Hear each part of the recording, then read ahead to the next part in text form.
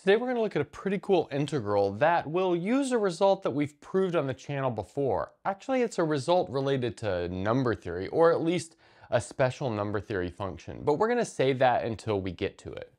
Okay, we want to evaluate the integral from 0 to 1 of the natural log of 1 plus x over 2 to the x over x ln x. Okay, so the first thing that we're going to use is some standard logarithm identities to simplify that numerator. So let's get to that. So this is going to be the integral from 0 to 1. And now I can write this as the natural log of 1 plus x, and then minus the natural log of 2 to the x. But I can write that as x times the natural log of 2 using the exponential rule for logarithms. And then this is all over x natural log of x dx. Okay, so now we've got that. Now the next thing that I'd like to do is observe that I can take this x in the denominator and cancel it with the 1 in the numerator as long as I put a 1 over x right there. And so that's exactly what I'm going to do.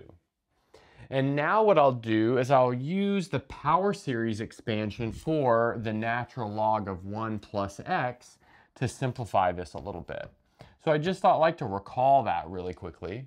So we have the natural log of 1 plus x is going to be equal to the sum, as n goes from 1 up to infinity, of minus 1 to the n plus 1 over n times x to the n. Now, let's observe that that will converge when x is equal to 1 by the alternating series test. But that means that we'll have natural log of 1 plus 1. In other words, natural log of 2 is equal to the sum as n goes from 1 to infinity of minus 1 to the n plus 1 over n.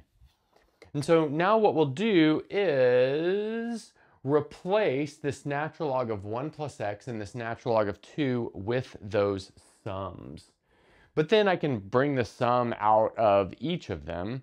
And then let's also observe that this 1 over x will knock this down to n minus 1. And we can see that maybe immediately by let's put a 1 over x here. And then this will turn to n minus 1. Okay, so let's see. That's going to leave us with the sum as n goes from 1 up to infinity of minus 1 to the n plus 1 over n. And so that's from each of these terms. Notice these terms each have that kind of thing in them. And then we'll have the integral from 0 up to 1 of x to the n minus 1 over the natural log of x dx. So we're left with something like that. And now we're going to use one of my favorite tricks, which is to transport a single integral into a double integral. And so anytime you see something like this, you've got a base. So here our base is x, and then we've got a natural log of x in the denominator. That looks like I took the derivative of some sort of exponential function. Let's maybe recall that over here, that if we take the derivative, and I'm going to use maybe t as the variable at the moment, the derivative with respect to t of a to the t, we get the natural log of a, and then times a to the t. Okay, nice. So I guess seeing that natural log of x in the denominator really means that it looks like an antiderivative has been taken. But anyway, what I can do is I can take the derivative of this and then evaluate it inside of an integral, essentially using the fundamental theorem of calculus to transport this single integral to a double integral. So let's see, I'll have the sum as n goes from 1 up to infinity. I still have this minus 1 to the n plus 1 and then this n here. And then I have the integral from 0 to 1. And then after that, I have the integral from 0 to n minus 1 of x to the y power, and then dy dx. And that's because what I have done is I've taken this thing right here and I've rewritten it as this integral. So observe, if I take the antiderivative here, I'll get x to the y over the natural log of x.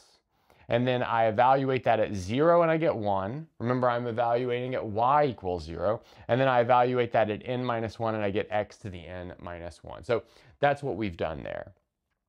Okay, so now what we'll do is use Fubini's theorem to change the order of integration. So I still have my sum. So n is going from 1 to infinity. I still have this minus 1 to the n plus 1 over n.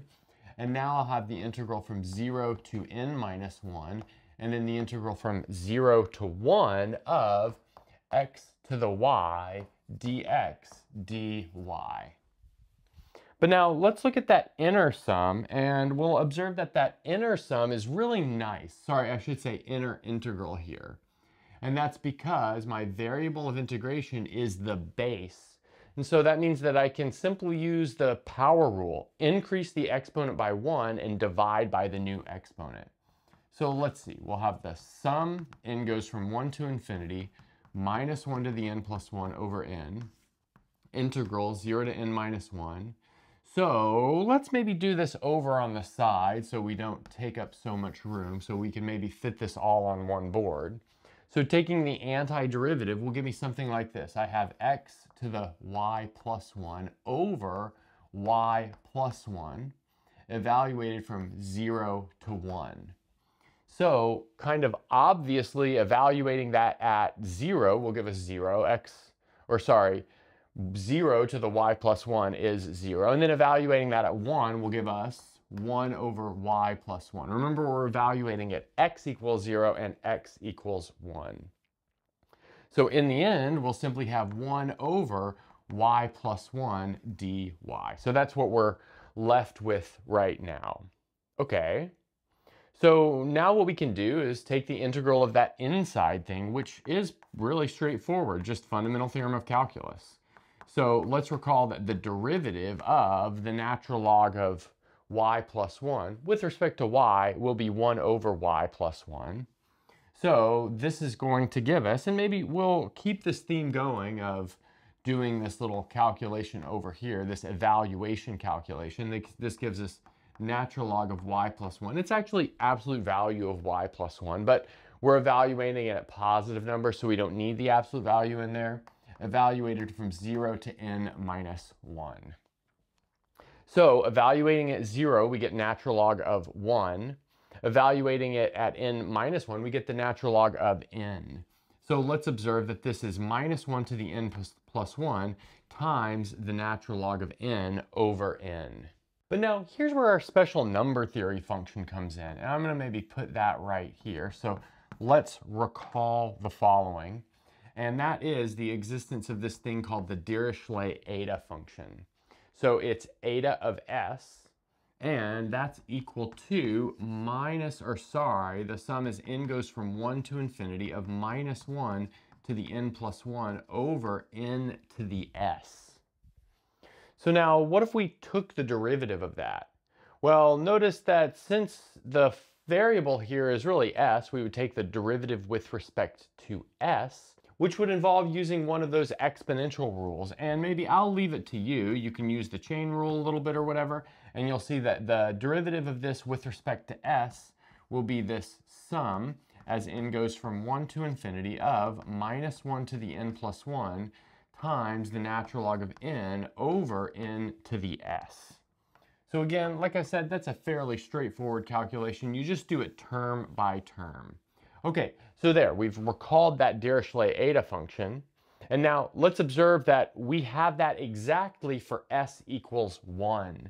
So this is in fact the derivative of that Dirichlet eta function evaluated at 1. But now there's a previous video I did, and it's called How to Take the Derivative of an Important Number Theory Function, so you can check that out if you'd like to, where we calculate exactly this derivative of the Dirichlet eta function. And we get the following value. So this is gamma times the natural log of 2 minus half natural log of 2 squared, where gamma is the Euler-Mascheroni constant. And that's a good place to stop.